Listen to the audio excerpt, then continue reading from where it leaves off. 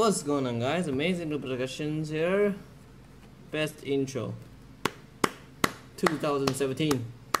Happy montage. So yeah, and today I'm gonna bring you guys my Lego custom Riddler. And you can see recently I'm pretty boring and I just decided to upload all of my Lego DC Comics custom.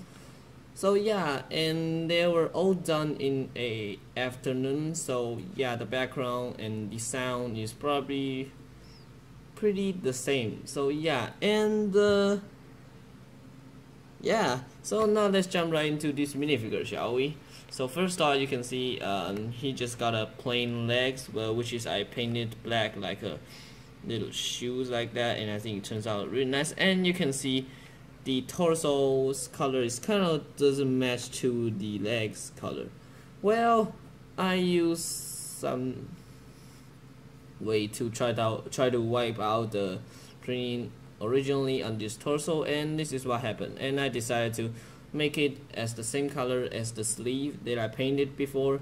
So I think it turns out really awesome, and I really like this minifigure.